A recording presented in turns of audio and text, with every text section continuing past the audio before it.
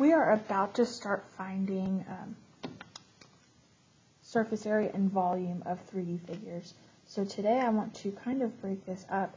I will introduce to you some formulas and hopefully how they work as well. Hopefully you'll grasp that. So we're going to just break up that formula that you don't know yet, and I'm going to show you how to find values for what we're going to call big P and big B, or capital P and capital B. This is page 150, 151. This is page 153 in our binders. And we're just going to start out with what are P and B? What are these things? Big P is just a variable that we use in place of the perimeter of the base. Sometimes, instead of a perimeter, we'll have a circular base, so it might also be a circumference.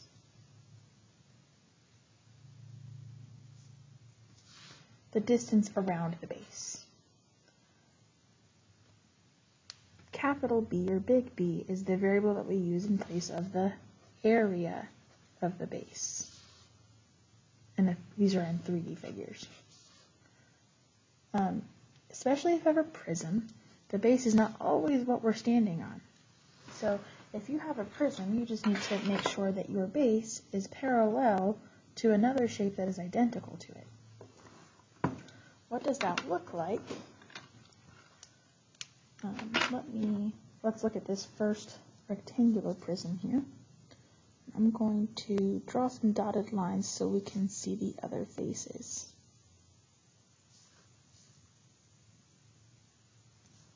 Okay, so hopefully that's a little more clear now. You can see the back and the front, the two sides, and the bottom and the top. So if I were to say that what I'm sitting on, so this bottom base here, is the base, it has to, because this is a prism, it has to have a parallel base to it. The parallel matching exact same shaped base is this top figure.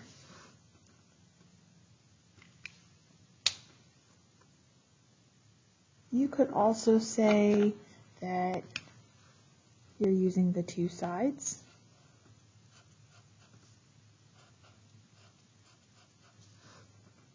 Those are the exact same shape parallel to each other.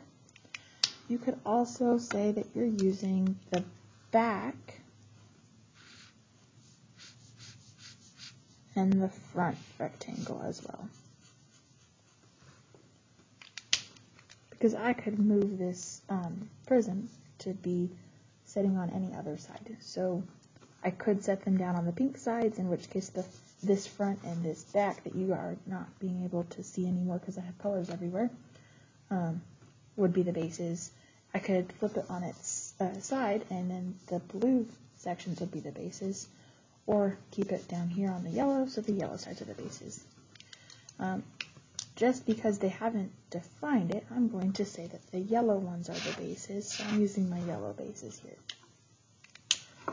I'm going to redraw that base. I'm going to redraw the yellow base, which I now see is definitely a rectangle.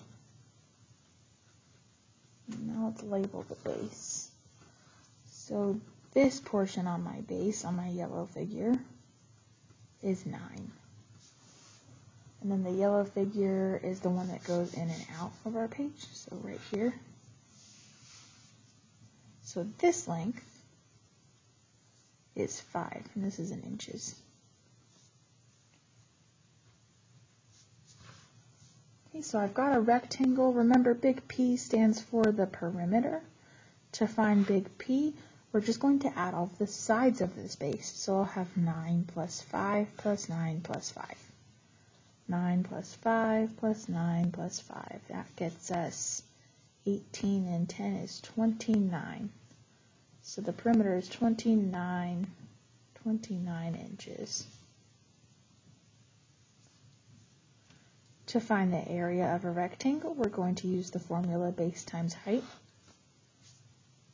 Base, I could say, is 5. If I say the base is 5, the height is anything that makes a 90-degree angle with the 5. The 90-degree angle with 5 is 9, so then the height would be 9. You could have easily said that the base is 9. What makes a 90-degree angle with 9? The side 5. So instead of 5 times 9, you guys would have 9 times 5. Either way, you get 45. This is an area, so our units are squared. So here I see the perimeter is 29 inches, and the area of the base is 45 inches squared. Looking at the next shape, we've got all of the sides here are the same, so this isn't a rectangular prism, or it's a special type. This is a special type of rectangular prism that we call a cube.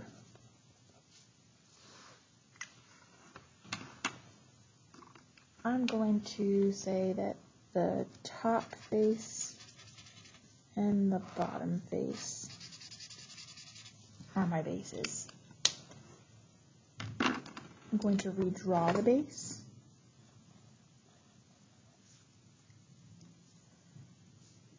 This part of my base is 7 feet.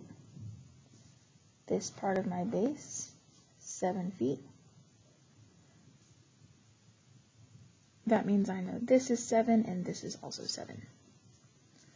Now let's find the perimeter of the base. To find the perimeter, you add all of the sides. So when I add all of the sides, we get 7 plus 7 plus 7 plus 7. 7 plus 7 plus 7 plus 7 is 28. So the perimeter of the base, this is a capital P, that's the perimeter of the base, is 28. The units are in feet. Now we'll find the area of the base, or capital B. That should have been a capital B over here. So this shape is a square, the base is a square, so to find the area of the base, I'm using the formula S squared. A is S squared. Well, S is just any side on my square. Any side on my square is 7. So A is 7 squared. 7 squared is 49. So the area of the base is 49 units. This is an area, so that would be squared, units squared, feet squared. 49 feet squared.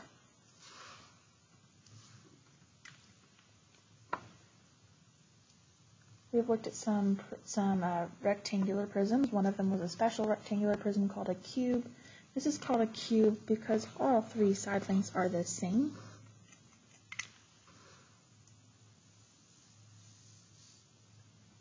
Looking now at some triangular prisms. Notice I said prism. We are looking at triangular prisms. So the base is not what it's sitting on. The shape that this prism is sitting on is a rectangle, a really long rectangle. But in a prism, my bases have to match and be parallel to each other. There is not a rectangle in this shape that is parallel to this rectangle. There are only 2 other rectangles, the 2 sides, and those aren't parallel to this rectangle because they all meet at a point. We name prisms based on their base. So if I call this a triangular prism, then the base has to be a triangle. I see a triangle right here, and it does have an exact identical matching triangle parallel right there, the front and the back triangles. I'm going to redraw the base. That way I can isolate some information about it. This base tells me that the sides are 5, the slanted sides are 5. The bottom is 6. And it gives me the height as 4. I know it's the height because it makes a 90-degree angle with the bottom side. So I've redrawn my base, which is a triangle. So this is a triangular prism. And I have a triangle base. I first want to find capital P. To find capital P, I have to add all of the outside sides, or the around the triangle sides. That would be 5, the other 5, and the 6. 5, 5, and 6 makes 16, and we are measuring this in meters. Now I want to find capital B, which is the area of my base. The area of a triangle formula is 1/2 the base times the height. So I'm looking at 1/2 the two numbers that form a 90-degree angle together are 6 and 4. So 1/2 times 6 times 4. Half of 6 is 3, and 3 times 4 is 12. So the area of the base is 12. The units are meters, so 12 meters squared.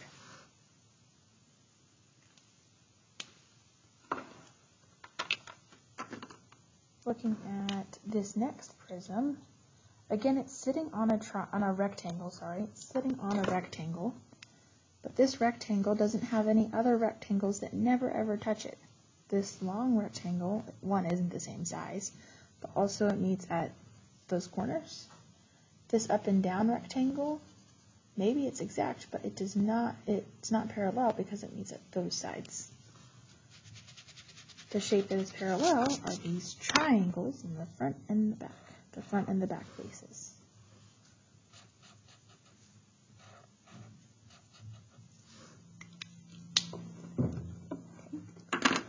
Now I've got my bases highlighted, it'll make it a lot easier for me to redraw them.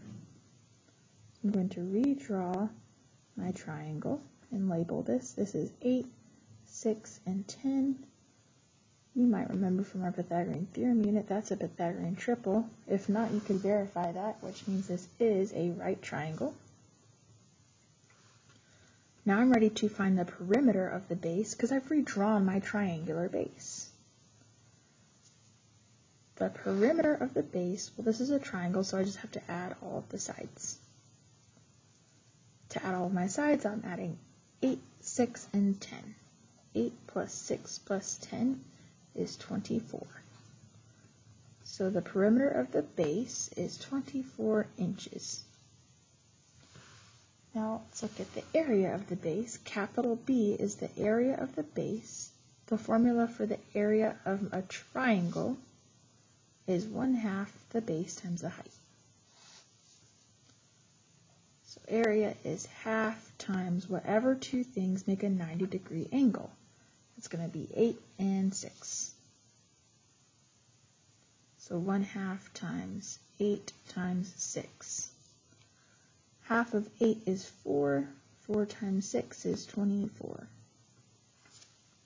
So the area of the base, capital B, is 24 units inches squared.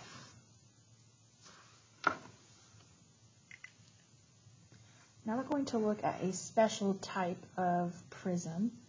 The prism that we're going to look at has got circular bases, so instead of calling it a prism, we call it a cylinder. This is a cylinder. These are cylinders.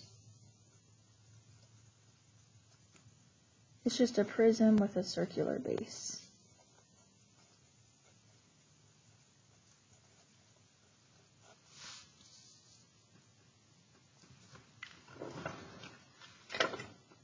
It might be difficult to see the circle. Hopefully that makes it a little easier. This is still a type of prism, so I know that the base is just going to be whatever I have, whatever shape has an identical matching shape that is parallel, so never touches it. So if I were to stretch out this shape, the two circles would never cross each other. So those circles are parallel, and they are the same exact shape, same exact size. So those are the bases in the cylinder. The circles are the bases in a cylinder. First, I'm going to redraw my base. Now I see this is 12. That means that the diameter is 12 because that's going all the way across the circle through the middle. The radius is just half of that, which is 6. we're wanting to find the circumference and the area of the base. To find the circumference of the base, I'm using the formula. I can either use 2 pi r, or I can use pi times the diameter. I think most of us like using 2 pi r, so let's just go with that. Then I'm using 2 times pi, and the radius is 6. 2 times pi times 6. Now if you wanted your answer to be exact, you would rearrange your multiplication. 2 times 6 is 12 pi. So the exact answer for circumference is 12 pi, but we're going to round that using the pi button. So let's look at 12 times pi, or 12 pi. Hit enter, and our calculator gives us 37.6991184. I'm just going to round this to be 37 and 7/10, 37.7.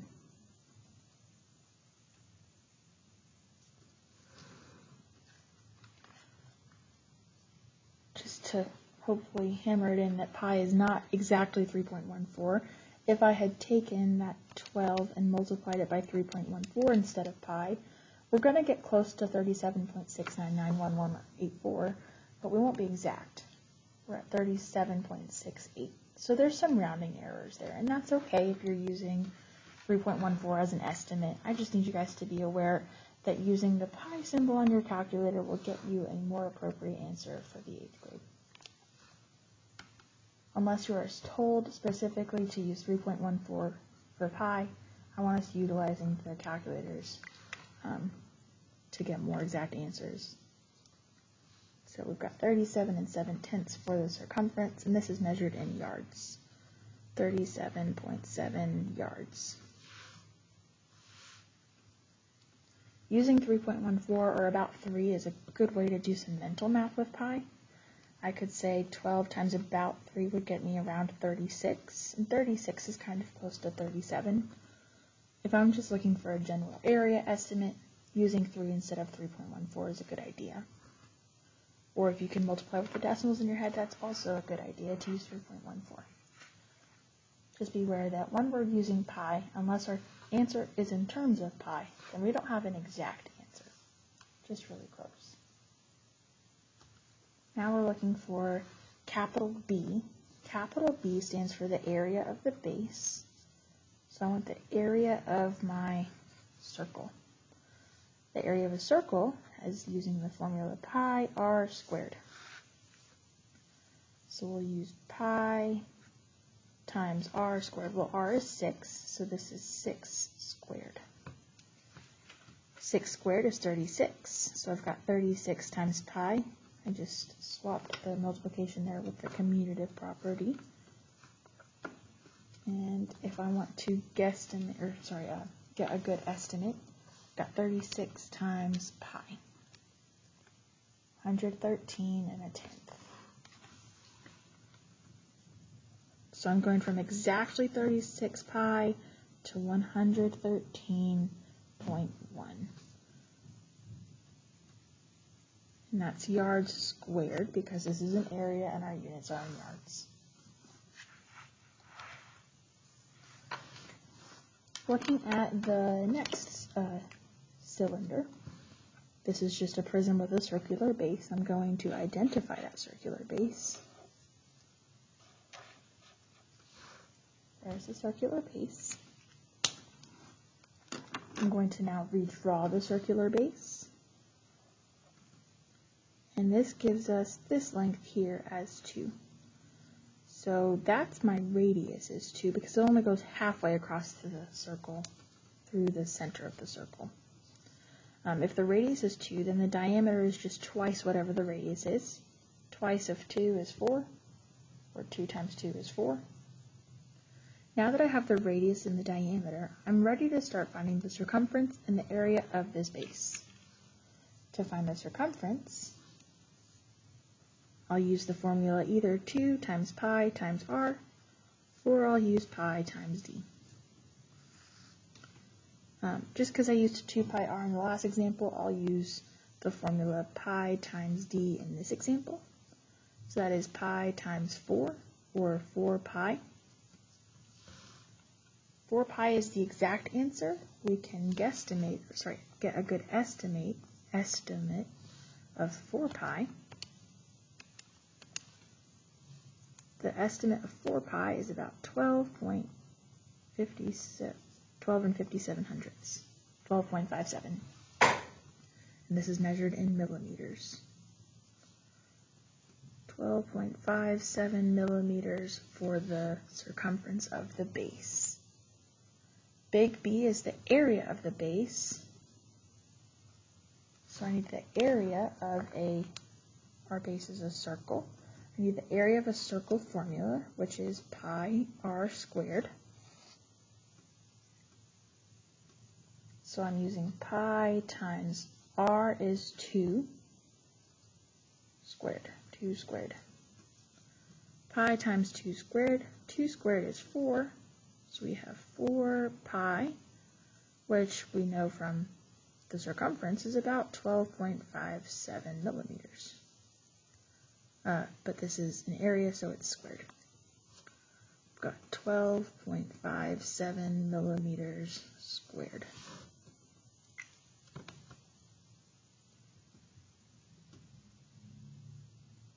Okay, if you have questions or concerns about the content in this video, please do not hesitate to reach out to me. You can message me on Schoology, send me an email, or drop a comment on the video.